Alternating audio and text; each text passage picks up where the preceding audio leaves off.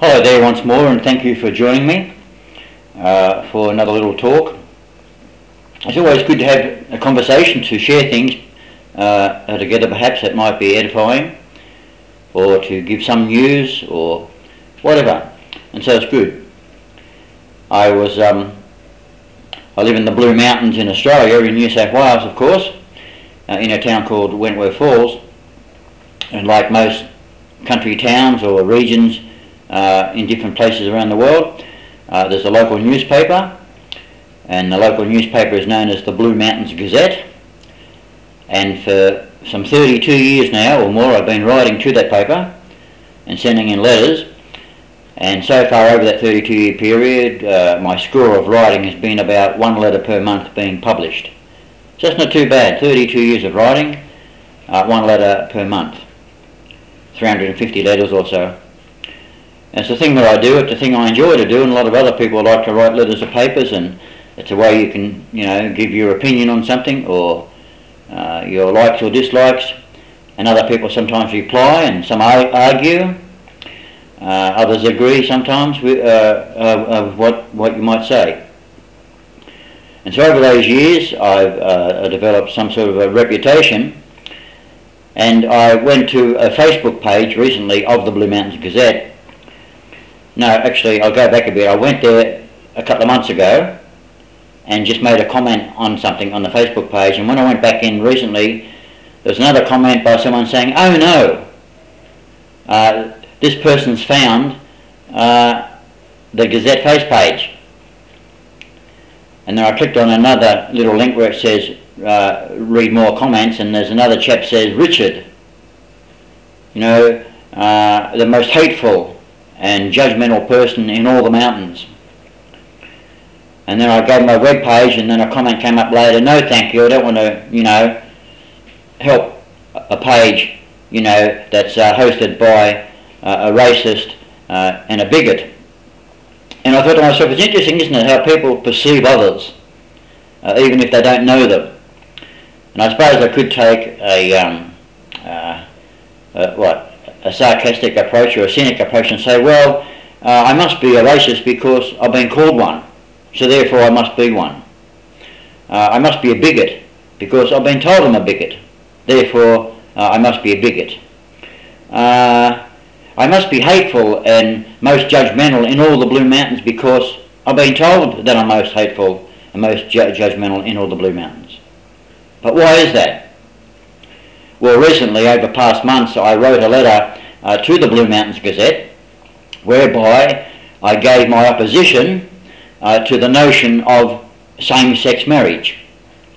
Same-sex marriage some months ago became legal in New Zealand, and there's a move in Australia to have the same thing made law. And so I gave my opinion in the Blue Mountains Gazette. I said I believe that the idea came from minds that are reprobate minds, for Paul the Apostle mentions in Romans 1 that God has given people over to a reprobate mind to do those things which are unseemly, and it speaks about men lusting after men, going after their own kind, and women also turning away from the natural use under their own kind as well. So we're looking at sodomites and lesbians. We'll use the whole framework of homosexuals, to cover it. So I voiced my opposition to that.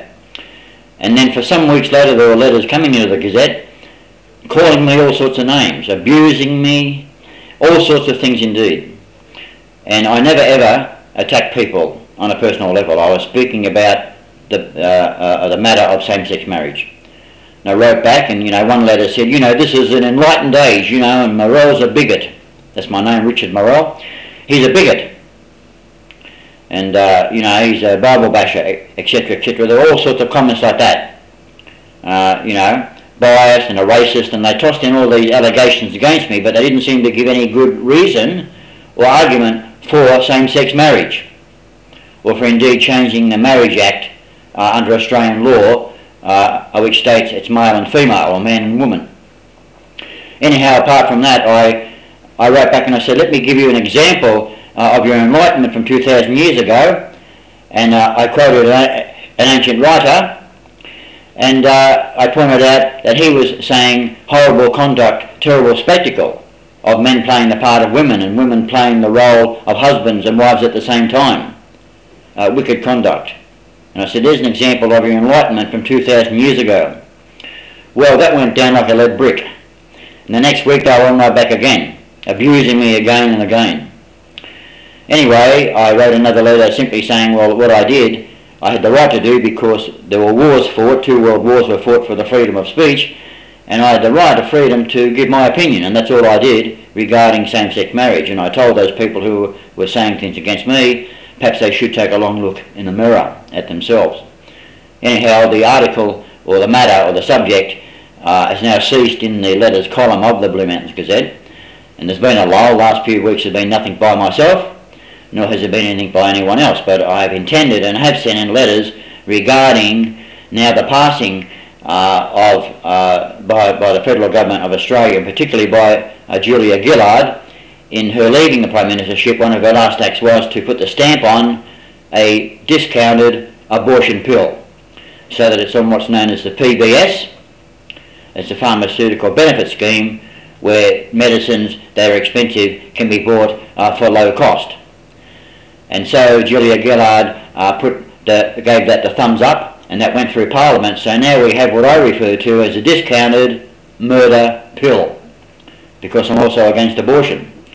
So when that letter gets published, if it does, then I'll probably be called a bigot again, and a racist and hateful and all that, because that's how people work. So therefore I must be a bigot, and I must be hateful. But I don't mind being called a bigot so much, because I have written a poem that I wrote many years ago called Bigot, and it goes a bit like this. It's called Bigot.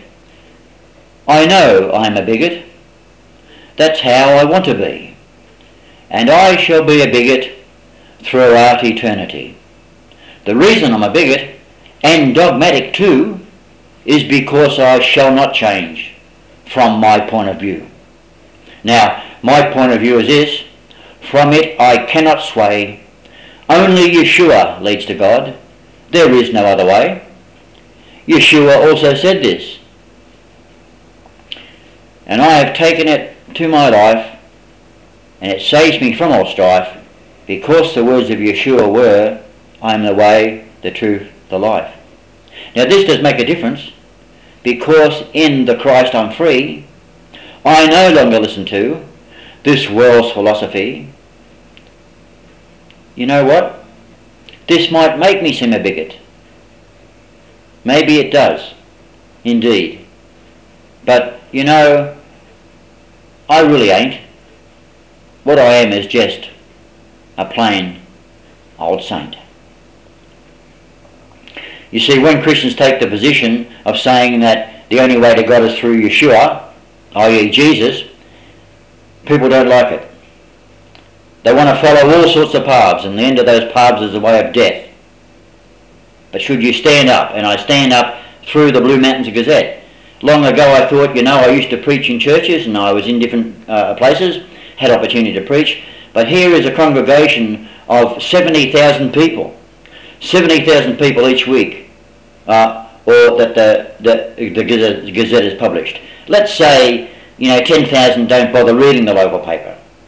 Let's say another 10,000 really don't read the letters column. Now that leads a few, doesn't it? Let's bring it down to say 20,000 that read the letters column. Well, you know, there's 20,000 members I've got, haven't I, as a congregation out there in the world, so that the people outside the church are being informed. Sure, I'm stern when I write things. Abortion is murder. That's it. There's no argument. There's no debate. Abortion is murder. Same-sex marriage is wickedness and immorality beyond compare. A mockery of what marriage is. And so that needs to go to people. But I just wanted to share with you that. And as I said, you can go to my website at any time. That's www.richard-2782.net. Okay? That's www.richard-2782.net. And you'll find studies and poetry. Thank you for listening, and I hope that you're encouraged. And I know that there are many people out there among you who agree with what I've said and understand what I've said, okay? But we are in a continual battle. The battle is not with flesh and blood, as Paul says. It's with spiritual wickedness in heavenly places.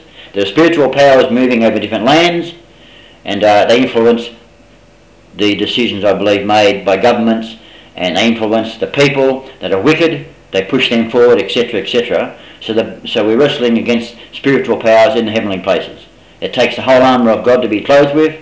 We don't back off.